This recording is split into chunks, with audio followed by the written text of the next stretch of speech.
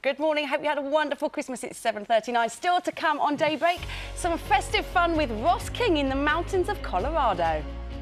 See, that's the trouble with skiing. The minute you stop, you're just not going to start again. It's not going to happen.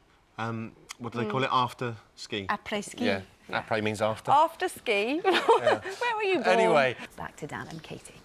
Lucy, thanks very much Thank you, Lucy. indeed. You know what it's time for now? I'm very excited, actually. I'm like a coiled spring, waiting to hear words of wisdom come from your mouth, and if they don't, there'll be trouble. In other words, it's sport now with me. Adieu.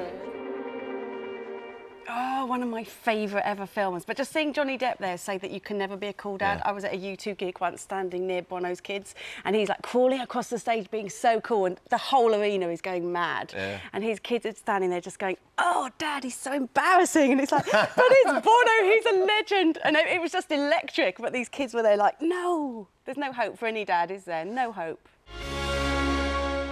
Well, our consumer editor, Phil Ray-Smith, is here. Now, Phil, there's going to be a lot of people today taking things back, flooding the shops as well as the sales. What are the sort of key things that people need to keep in mind? Well, the key thing is to remember that actually you don't really have a great amount of rights. Off you go. Go on, off you go.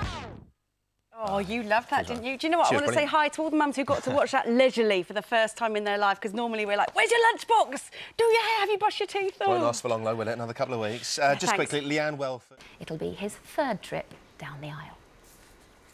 That's the news. It's 8:07. Back to Dan and Katy.